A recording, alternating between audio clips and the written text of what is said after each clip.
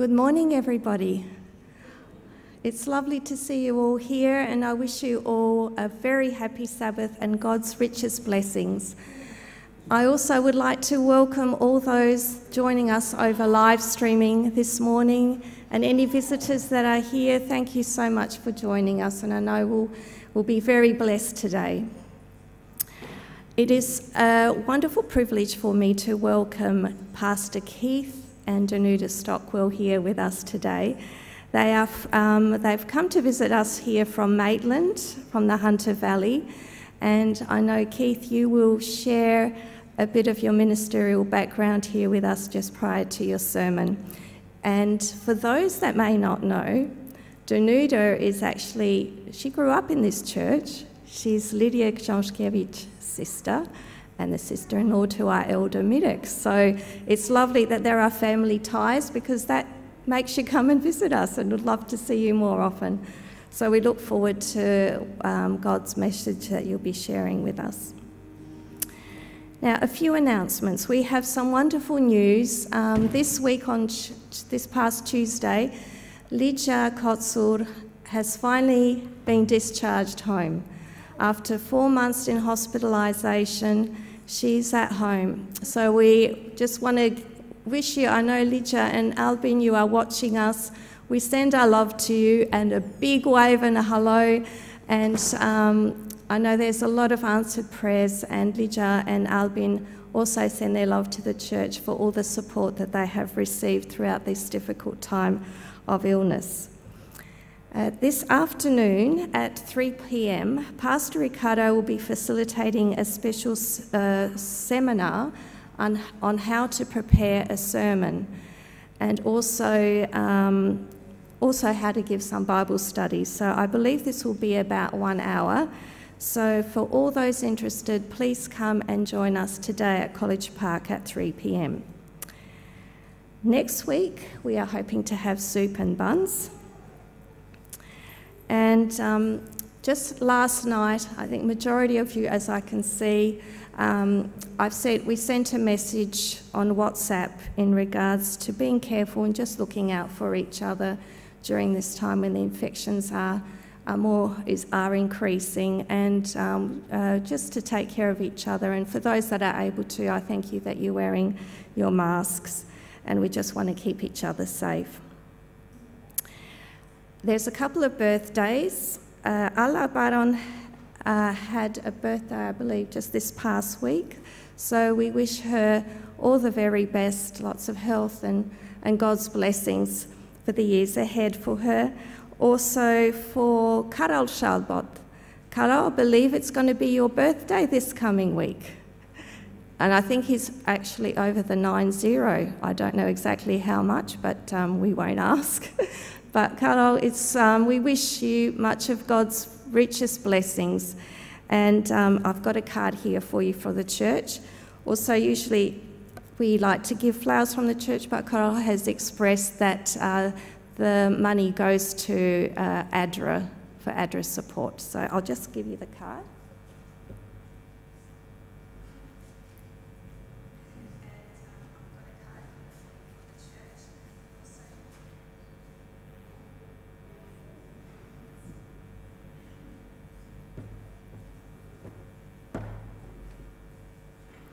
Okay, and I'd like to invite Marek. He's got an announcement for us. Thank you.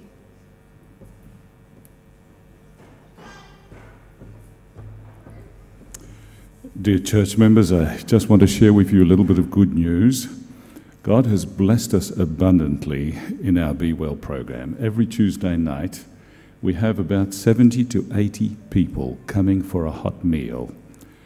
That has helped us to form a really strong bond with many of the students that are attending, so much so that tonight they will have a games social evening in our church at 6. Tomorrow afternoon we have a cooking demonstration. They just love vegetarian food. They love the vegetarian meatballs that Ciocia Książkiewicz made, so tomorrow she'll be showing them how to make them. But in sometimes wondering how on earth can we continue to cater to the large numbers, we are so surprised when God blesses us with donations of food. And this week we have received such beautiful donations of food that we want to share some of the donations with you because they are really in excess of what we can use. So after church, if any of you would be interested, we have white and red sauerkraut, Polska kapusta kiszona from Poland. We would love to share some of that with you. So just come into the dining area and we will gladly give you some jars of sauerkraut. Also, we have 2 large bins of the most beautiful pink lady apples in the parking lot. Again, if some of you would like to help yourself to those apples, we'll give you plastic containers, bags. Just come, help yourself. It's our way of saying thank you for all the support that you have given us in the Be Well program. Thank you. I invite the congregation to stand as we sing our first hymn, Living for Jesus.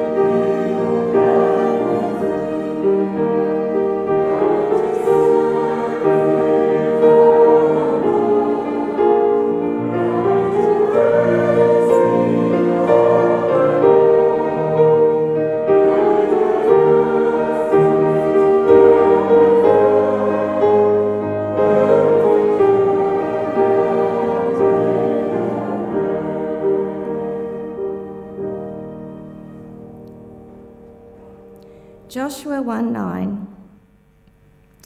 You have someone standing beside you that's stronger than the one standing against you. And John 14:27, we have the beautiful promise, God can bring peace to your past, purpose to your present, and hope to your future. I invite the congregation to kneel as I pray.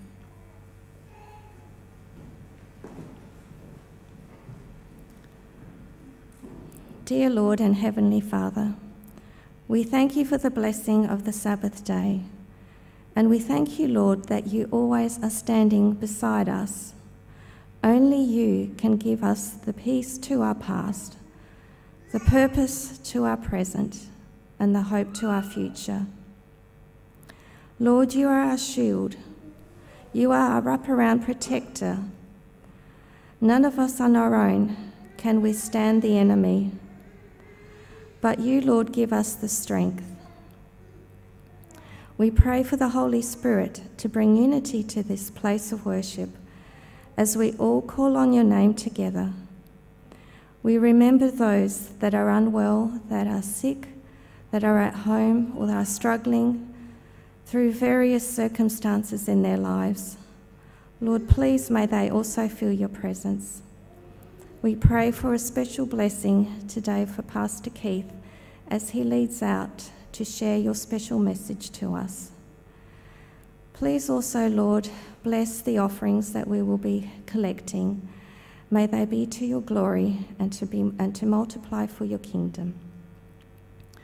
Teach us, Lord, to humble our hearts and to learn to serve you and to do your will. We pray this in Jesus' name. Amen.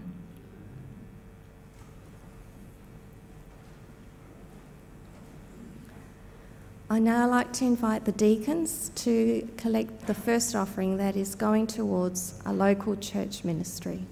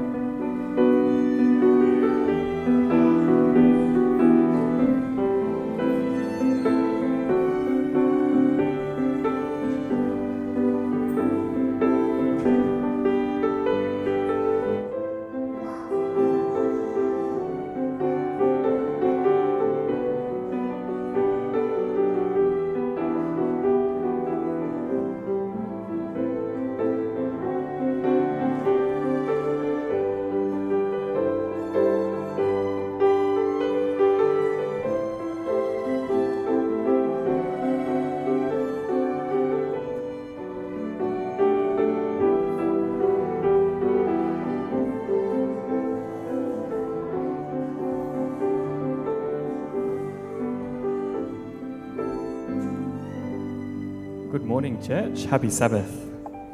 Thank you for joining us this morning, and it is such a blessing to be worshipping in this church building with each and every one of you.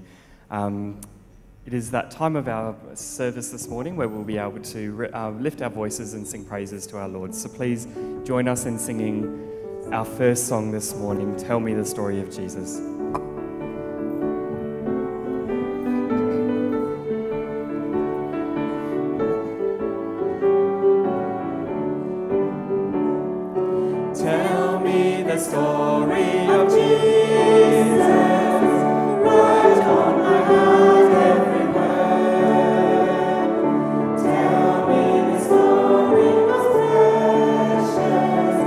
Sweetest that ever was heard.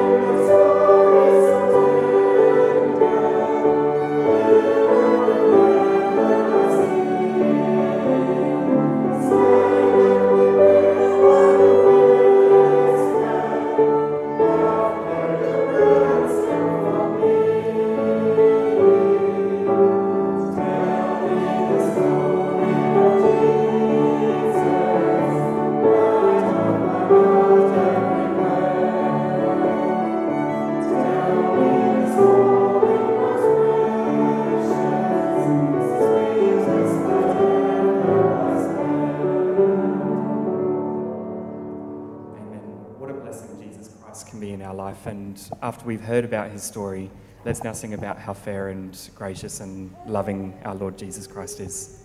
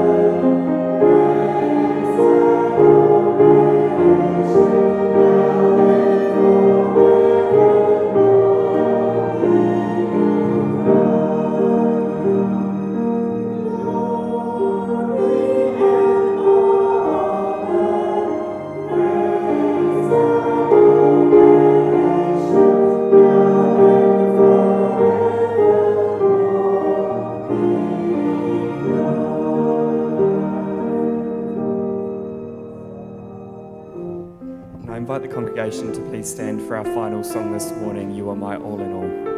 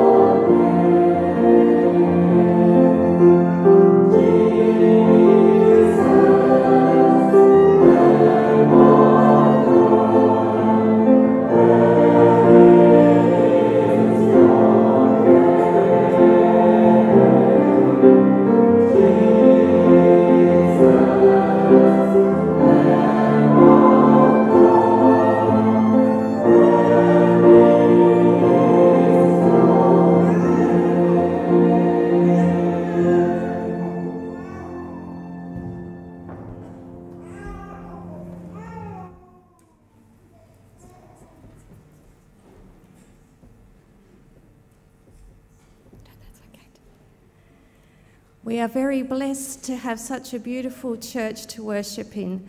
And my favourite part of the church are these beautiful glass stained windows on the side and at the back.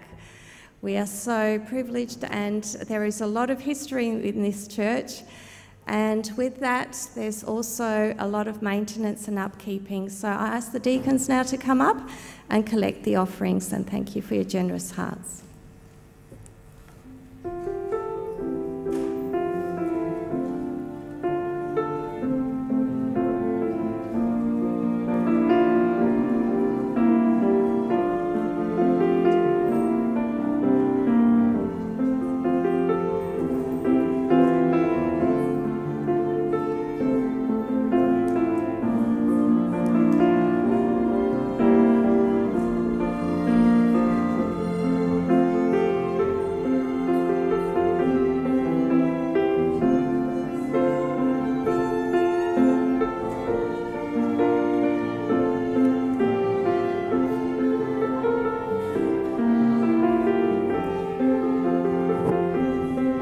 Would the children like to come forward for your children's story?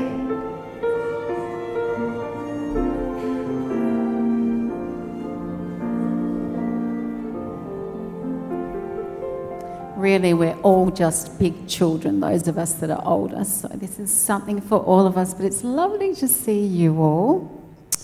Those who don't know me, my name is Danuta, or known as Nooch, aren't I? As well, Auntie Nooch to some, to Maya and Hamish. So I'm the sister of Maya and Hamish's grandmother. How many of you have pets at home? Hands up. All of you. What have you got at home? I have one. Dookie. A pussycat? And a dog. A dog. And Maya, you have the same? I have the same as Hamish. And what do you have? I have a dog. Dog. Who has something different? What do you have? I have reptiles. Reptiles. Do you have a snake or a blue-tongue lizard? Both? A snake.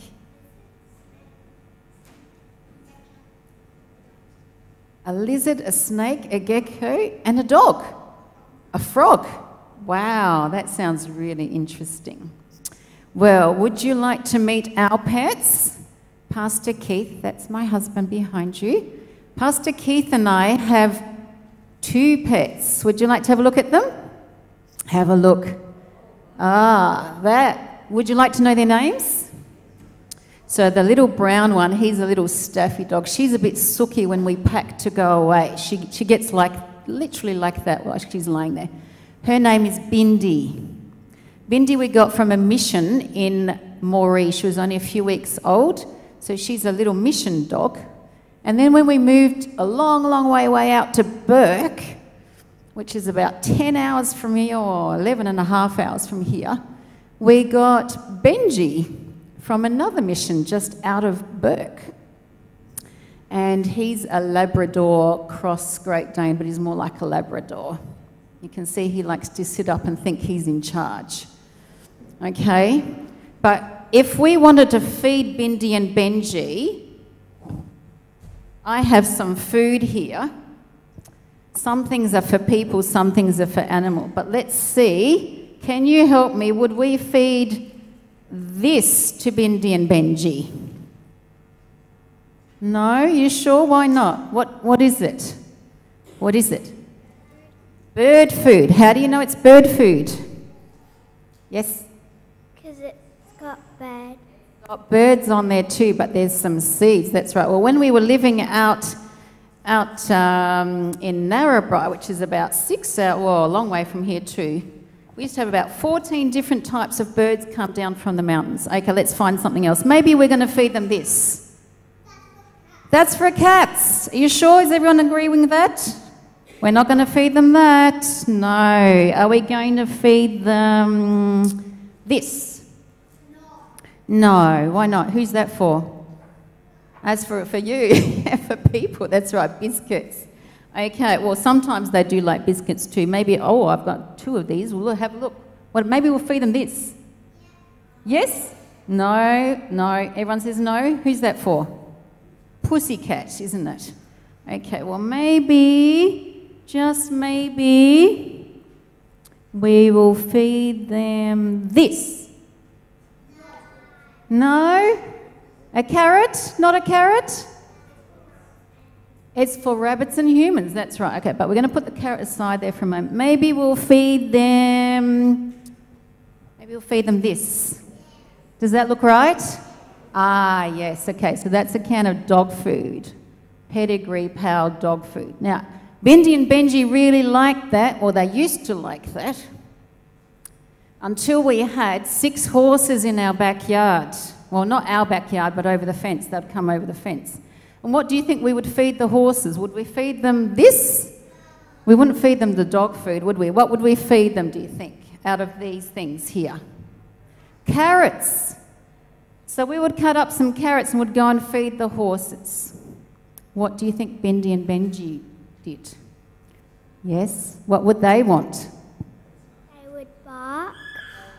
They would bark at the horses. But out of these food, what do you think they would want if we went to feed the horses? Yes? The biscuits. Maybe the biscuits. But if I was taking, so let me tell you, if I would take carrots and they saw me carrying a whole bowl of carrots to the horses, they would run behind me and they would not want any of their food, this kind of food. They would want the carrots. In fact, they wanted so many carrots that they wouldn't even touch any of their food the next day until they actually got some carrots, and then maybe they'd have a little bit. You know, what we can learn from this story, what we can learn is that sometimes we can be a little bit like that, that we see something that's being given or being done to somebody else, and we might want to do the same. Now, the thing is, a carrot can't really hurt us, can it? No. Carrots are actually quite good for us, aren't they? In fact, they're probably better than some other things. But the thing is, it wouldn't hurt them. But do you think sometimes if we see our friends or somebody else teasing somebody else or bullying them, or bullying them, yes, you know that, you've heard of that too, that we should do the same? No. When we see naughty things happening, we shouldn't do the same. But if we see something good, like somebody helping somebody else, it's actually good to go and help them too, isn't it?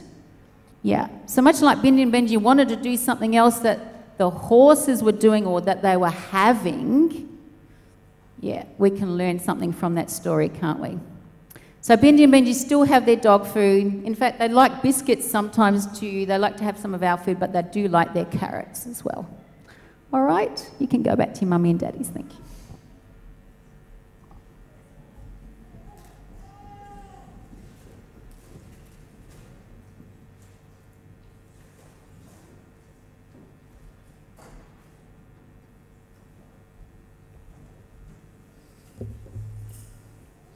I invite the congregation to stand for the scripture reading. Today's scripture reading is taken from 2 Timothy chapter 4, verses 6 to 8. For I am already being poured out like a drink offering, and the time has come for my departure. I have fought the good fight, I have finished the race, I have kept the faith. Now there is in store for me the crown of righteousness, which the Lord, the righteous judge, will award to me on that day, and not only for me, but also to all who have longed for his appearing. Let us pray. Heavenly Father, we ask for your presence to be with us today and ask a blessing on our speaker, Keith. For those of us who are feeling anxious, bring peace. For those of us who come weeping, bring joy. For those who come here with doubts, bring faith. For those of us feeling burdened, bring rest. And we ask you this in your holy name. Amen.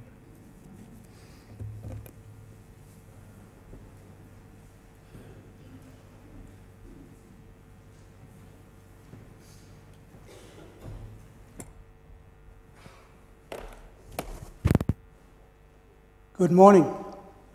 Happy Sabbath. It's good to be in Adelaide for a Sabbath. I like going into the States sometimes, and it's really great to be here and good to be back. I call this my second home because this is my wife's home, so I'm very privileged and honoured to be up here. Thank you for the invite to come and share a message today.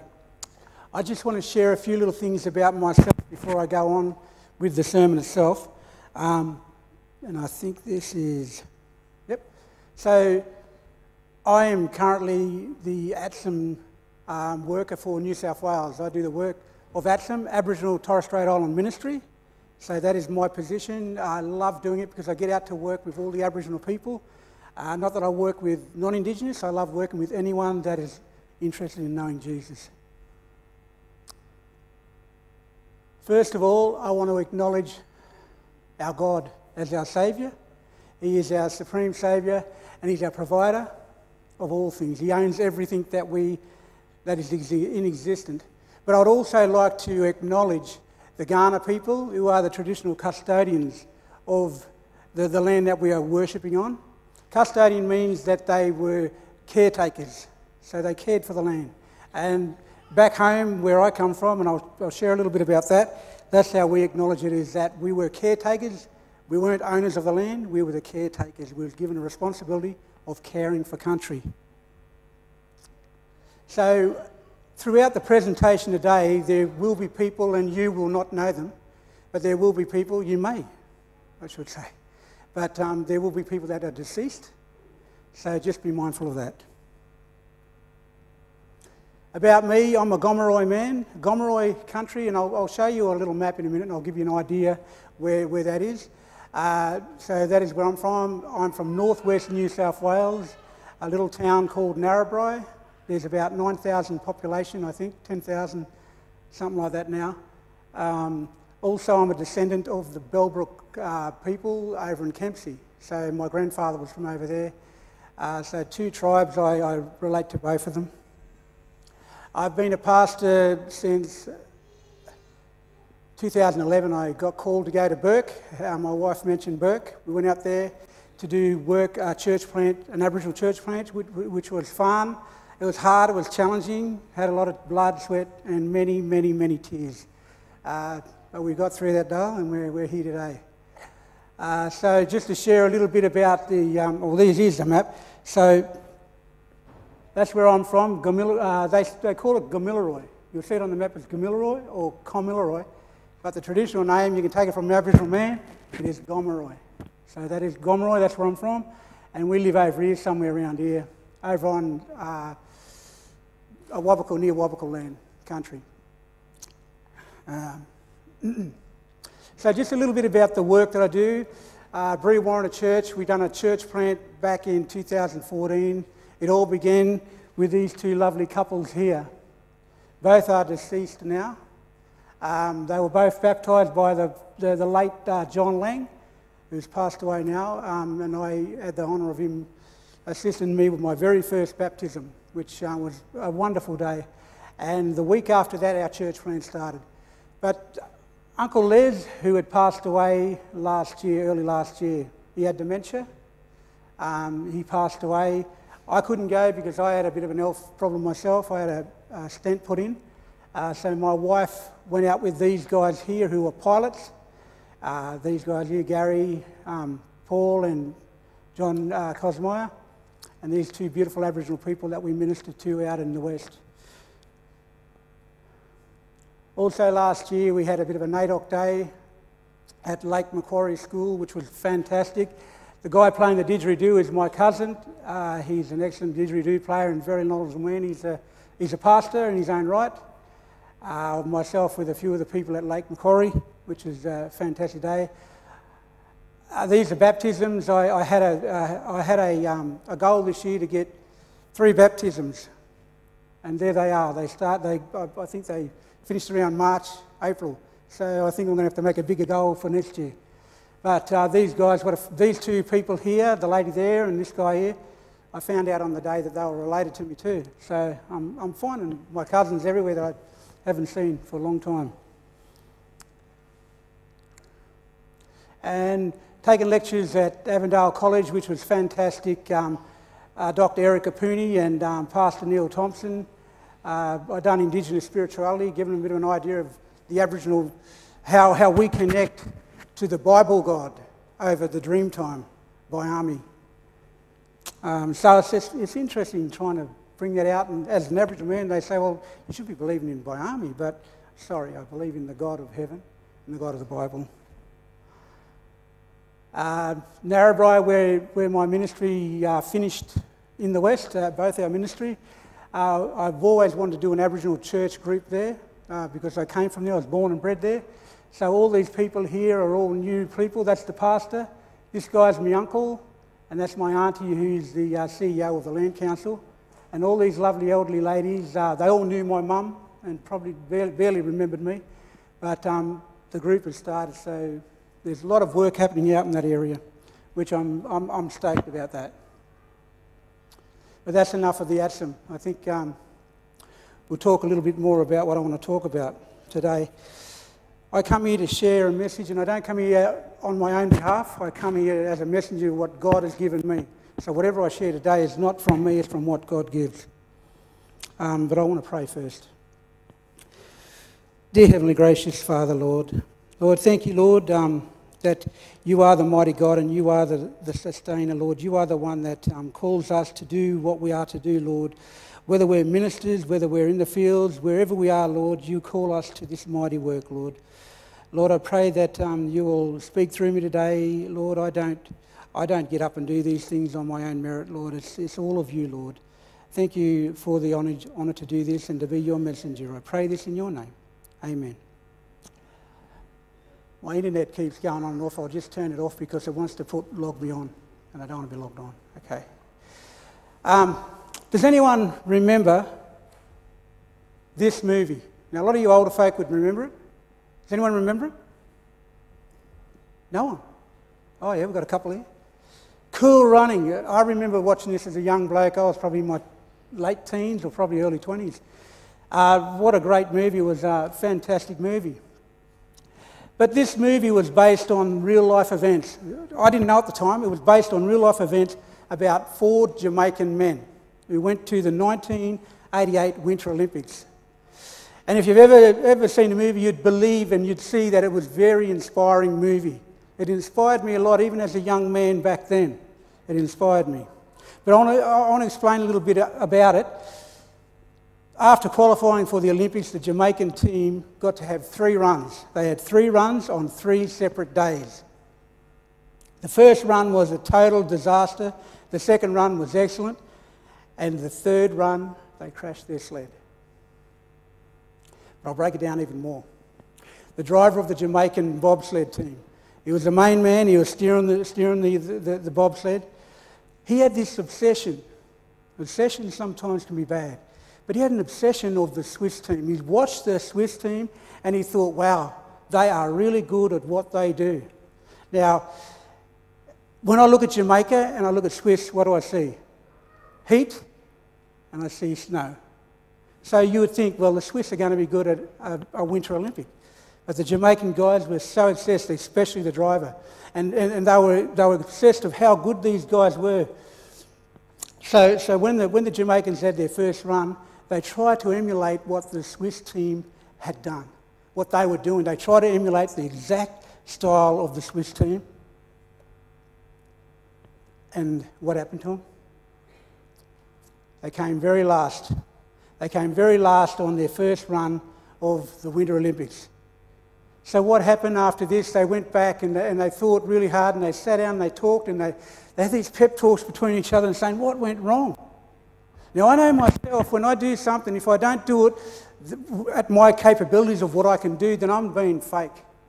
And these guys basically were being fake. They were trying to do something that they couldn't do. So they had this pep talk and they talked about it. And the following day, the second run, they went out and they came up on the ladder a bit. They got into 8th position. They done really well. But on the third day of the 1988 Olympics, the Jamaican bobsled team had a great run start. But not long after that, their bobsled crashed, sliding down the hill. And these 4 Jamaican men, They could not ride a bobsled like these Swiss guys. They picked up their bobsled, bloodied, busted and bruised. They picked it up and they carried the bobsled and they went down that hill all the way to the finish and they walked over the line, finishing the race.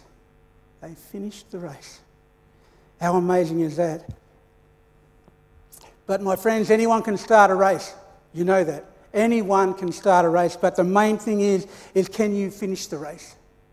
Can you finish the race? That is the thing. We can all start races, but can we finish them? But there is a race of life for each and every one of us here today in this church. There is a race of life, and it's called the Christian race. And we're going to look at it a little bit today of what this Christian race means, what it means until Jesus returns. It's one thing to start a race, but it's another thing to finish. My mum always said, son, and dad too, don't start something that you can't finish.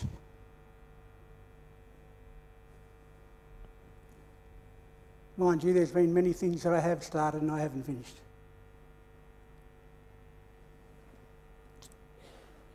But we need to be strong until the end. Now, I've got my Bible verses on PowerPoints, but please open your Bibles, open your devices or whatever. Because, don't take it from me or what the PowerPoint says. Take what the Bible teaches. And it comes in 2 Timothy chapter 4, and we're going to be looking at verses 6 to 8. So 2 Timothy chapter 4, verses 6 to 8. And it says, "For I am already being poured out as a drink offering, and the time of my departure is at hand. I have fought the good fight, I have finished the race, I have kept the faith. Finally, there is laid up for me the crown of righteousness, which the Lord, the righteous judge, will give to me on that day, and not to me only, but also to all who have loved his appearing." Here we look at the final words of Paul the Apostle, and he's writing to a young fellow or a young student in Timothy. Paul is urging Timothy to be strong in his evangelistic ministry, to be strong and never, ever give up. But let's have a little bit of a look at the background of Paul here. Paul writes the book of 2 Timothy sometime around 66 to 67 AD. It is written during Paul's second imprisonment in Rome. Here he was in Rome in the Maritime prison. This prison, which still exists today, was a dungeon below the floor with a curved ceiling made of rock and a very dark place. It was a place for prisoners, obviously. And being underground, it would have been really dark, wet, smelly. Wouldn't have been a pleasant place to be. But here Paul was. So why was Paul in prison? In 64 AD there was a great fire in Rome, and 10 of the 14 districts in Rome were significantly burnt. Nero the emperor blamed the Christians for the fire, obviously. Yet it is believed that Nero burnt the fire to clear a place for his palace quarters. Nero took Paul into captivity, and the seriousness of Paul's crime implied that he would never, ever be released. I've seen a lot of crimes in my life, but never to be released for a fire. Nero was a young man, and he was powerful. He was a powerful man, young Nero. And Paul, he would have been around in his 60s, an oldish man. Paul stood in the courtrooms in front of Nero, and no doubt many people standing around with their cheering or jeering at him. But he knew that soon he may never be able to speak again. Paul knew this. So rather than being weak and scared, he stood boldly and he took the opportunity to speak with power, and he uplifted Jesus Christ. No doubt he spoke of how Jesus died on the cross. Jesus' blood was shed for them, that Jesus could forgive their sins and that Jesus could change their lives. Paul was faithful, and he was loyal, and he didn't waver one bit. He stood as God's representative. He knew that the truth will triumph over darkness. Do we believe that? Oh yeah, I believe that so strongly. Paul was filled with courage and hope, and his words were powerful. You think of good speakers these days, how powerful they are. Paul would have been so powerful in what he was speaking, what God put through him. But even Nero, his heart was not even moved. Sadly, he rejected the prompting of the Spirit of God. And that was it for Nero. But it's a serious thing to turn your heart away from the prompting of the Holy Spirit. The only safe place for each and every one of us is to follow Jesus and not to turn our hearts away from him. But my friends, how are you today? How are each of you today? Are you at the beginning of the race? Ready to start that race and that Christian race? If so, keep your enthusiasm. Don't allow your enthusiasm to go away. Deepen your desire and keep running the Christian race. Hold on to Jesus and don't let go.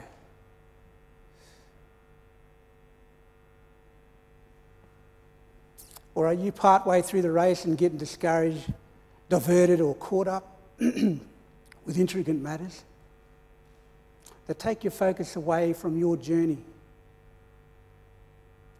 of salvation is at stake? Focus on Jesus and keep running. We need to have selfless and self-sacrificing love. Coming back to 2 Timothy 4, Paul says he is being poured out as a drink offering. But what does this mean, and what does it mean for us today? This hints towards the Old Testament, particularly in Genesis 35:14, or Genesis chapter 35 and verse 14, where I haven't been changing these. Where it says, "So Jacob set up a pillar in the place where he talked with him, a pillar of stone, and he poured a drink offering on it, and he poured oil on it." Jacob spoke here to God and in Bethel, where he made an altar and he made a sacrifice. The Old Testament tells us, particularly in Genesis and Exodus, how the Israelite nation, God's chosen nation or people, had to bring a lamb or a ram for an offering to the sanctuary when they had sinned. Can you imagine how many lambs would be in the world today if we had to do that? I reckon we'd run out of lambs.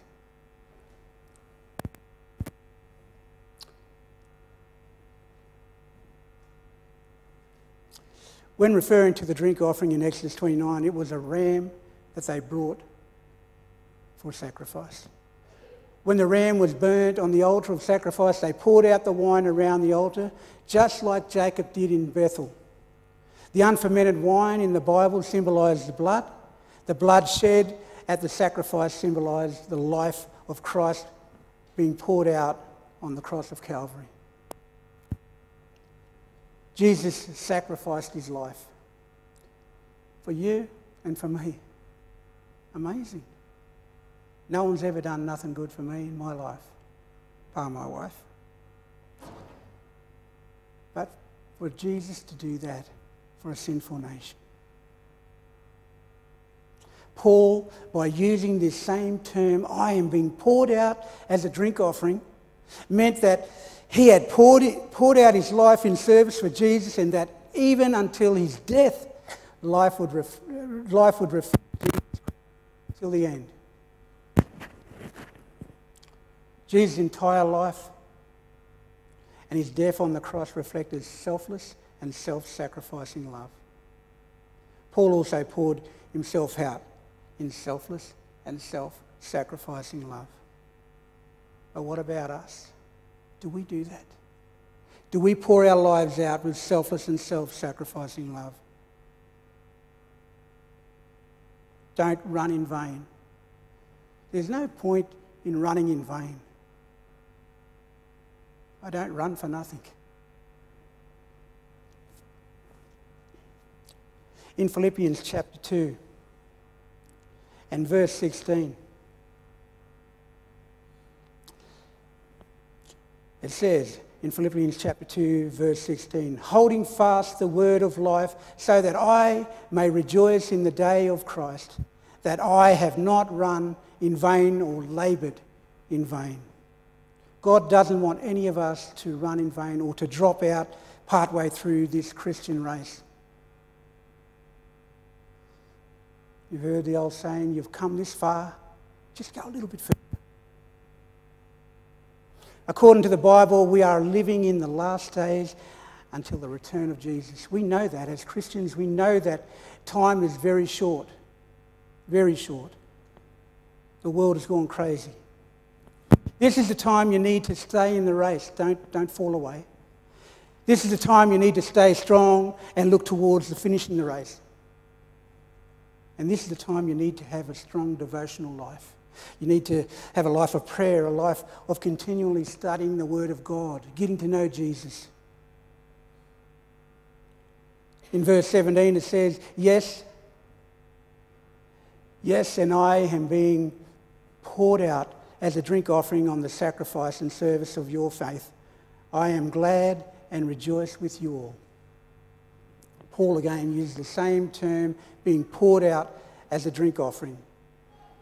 But if your life is being focused on self and on narrowing God's possibilities in your life, the church life, or in the community, in your community life, rather than being focused on God's leading and God's potential, would that not be a concern for you? I know for me, I identify things. I say to my wife before she even pinpoints, I know I'm going wrong there, I need to snap out of it. God, through Paul's writing, is calling us to look beyond ourselves. Look beyond ourselves and serve others, bless others. We are to be selfless and self-sacrificing. When you come towards the end of your life and you reflect on your Christian life or your relationship with Christ, how will you reflect on your relationship with your family? I know I've got family that are neither here, neither there. I pray for them every day. It brings tears to my eyes just to see where they're going, they're leading. What about the people outside your church or in your church?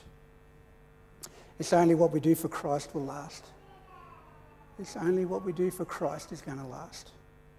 Paul knew Christ well, and he did not fear death, since he knew he would see his Saviour again at the resurrection. Praise the Lord. How are you running the race? Are you living a selfless and selfless life and giving glory to God? Or are you living for yourself? I asked my wife, when she met me, I was the biggest, selfishest man she could ever meet. Still got a little bit of that. But I'm growing, I'm learning. You might be asking, how can I live my life to the glory of God? How can I live my life to the glory of God? How can I run the race to the finishing line? Going back to 2 Timothy, Paul tells us how to finish the race. He says the Christian life is a fight. Paul says, here I have fought the good fight. I've been in fights in my time. Very lucky to win a fight. But the Christian life is something of a real battle. It's a battle. The battle, and Paul recognised this, that we all have a battle from within as well as around us.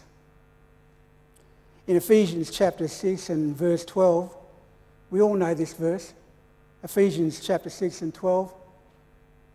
It says, for we do not wrestle against flesh and blood, but against principalities, against power, against the rulers of the darkness of this age, against spiritual hosts of wickedness in the heavenly places. Paul says that we can expect struggles in a Christian life. We spoke a little bit about that in the Sabbath school lesson today. This means that if you are having struggles, then you are running the Christian race. If you're struggling right now, you are running the Christian race. The Christian life is a fight because the devil will try to discourage you. He will try to destroy you, and he will try to take you away from Christ. But you don't need to feel alone, because Christ is on your side. He is on your side. You keep holding on to him. He is on your side. You may be knocked down, but never knocked out.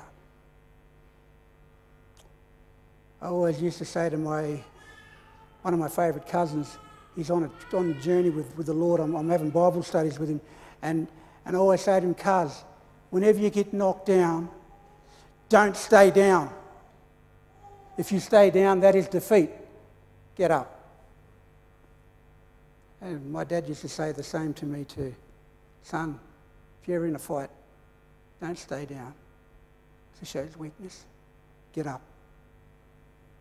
And we need to do that for Christ. We get knocked down, we get back up. But the greatest struggle that we have is the battle of our minds. The mind can be a dangerous device. Once you get this terrible thought in your head and you replay that thought over and over and over, before too long it becomes to fruition. And all of a sudden you're playing it out. But what struggles are you having today in your life? But the good news is you cannot be knocked out. Christ is there to pick you up. Paul continues in 2 Timothy to keep the faith. Even though Paul understood and experienced the battles of the Christian life and often faced great hardship and temptation, he preserved his faith in Christ and God's word. And that's what we need to do. Keeping your faith depends on studying and following God's word. The sincerity of your faith depends on how you reflect the principles and the lessons learnt from God. Some people, and I fall into this bracket, some people can be addicted to searching on their computer or their phones or media, some sort of media device to feed their Christian life, the Word, rather than opening up a book, the Bible, meaning the Bible. But what are you doing to feed your mind? Paul concludes in 2 Timothy, the rewards of finishing the race. Paul had fulfilled the plan of God for his life and he didn't waver one bit. Paul looked towards the sureness of having a crown in heaven and of being in heaven for eternity. Paul says in 1 Corinthians chapter 9, run in such a way that you may obtain the prize. Run in such a way that you may obtain the prize. My friends and brothers and sisters here today, don't take your Christian life for granted. Please don't. I've been a worldly man. I know what's out there, and many of you have probably been out there too. Don't fail just before the finishing line. Don't get in a race and see the finishing line and all of a sudden you just sort of waver away. It's not worth it. Just in summary of what I've been sharing, Paul tells us in 2 Timothy 4, 6-8, to run the Christian race with a purpose and not in vain, to live a life of selfless and self-sacrificing love, to fight the good fight and to keep the faith and finish strong. I just got a video clip that I want to share with you. What I want you to do is just imagine, there are three ladies are the main feature in this. Just guys, I know there's three ladies, but I'm just saying you guys can pretend you are one of them as a man or whatever. But just have a look at these clips and picture who you are in this clip.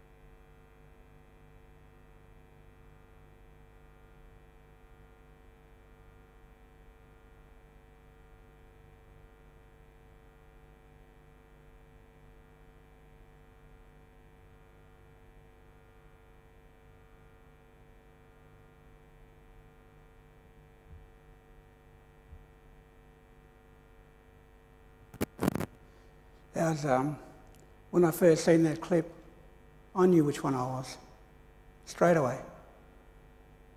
We may be strong.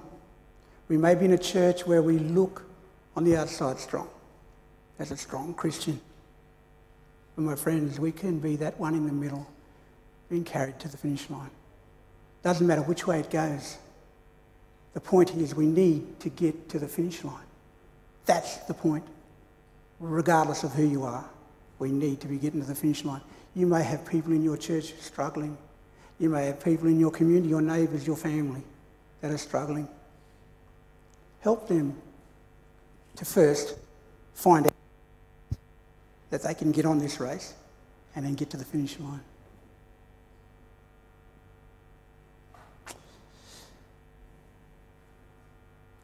But just closing, may God help each of us here today to be able to say in the end, I've fought the good fight, I've finished the race, I've kept the faith, now there is in store for me a crown of righteousness in heaven. My friends, I hope we can all see each other there one day. Whether we're Aboriginal, Polish, Chinese, doesn't matter. As long as we're all there together and we finish that race. I just want to, in closing with a song. I'm not singing, but I've got a clip, and I'd just like you to reflect on it. There is a picture of the work that we've done out in the West. One picture it is with a song that'll go over it. And these people that you'll see in this picture, there are some that are deceased, but there are ones in there, the little ones, you'll see little kids that are now in this race, this Christian race, and they're still going to church out at Brewarrina, and some of them in their late primary school or early high school. So, yeah, just have a listen.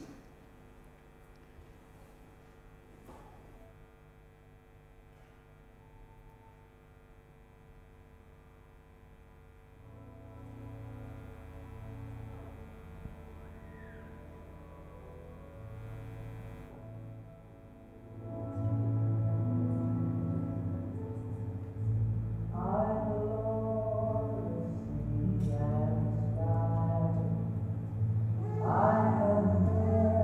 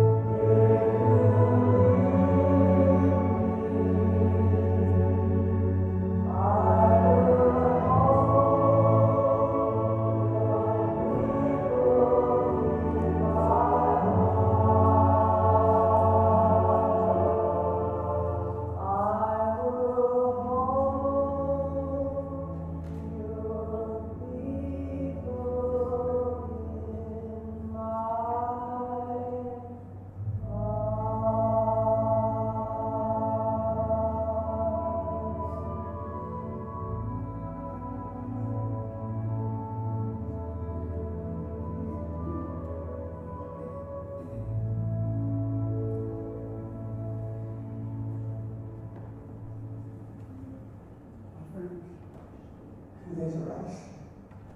There is this race that's happening right now. Just emotional to see those people. That's where my ministry began. And I'm still out there doing things with them. But there is a race. We are in the race. But there's room for more to get in that race. Because bet your bottom dollar the race is going to end soon. And we need to be ready. And we need to have others ready. So I encourage you, church, find those people out in your community, get them in your race, because it's coming to an end. God bless. Let's pray. Dear Heavenly Father, amazing God, you are an amazing God. Lord, you remind us daily, Lord, to get ourselves ready, to get into this race that is on us, going on around us, Lord. But Lord, we need more people in that race. We need people of all races in this Christian race. Because we know, Lord, your Bible teaches us that it will be over soon. The race will be finished.